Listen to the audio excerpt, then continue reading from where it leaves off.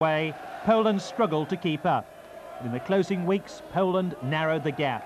In Poznan, they staged a lively second-half recovery against the Republic of Ireland after going 3-1 down.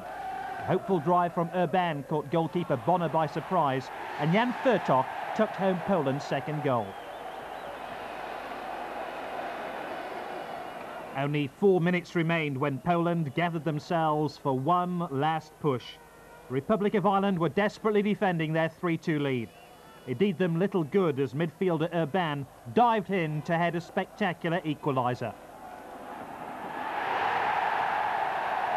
The luck of the Irish deserted Pat Bonner and his team. But manager Jack Charlton had seen it all before.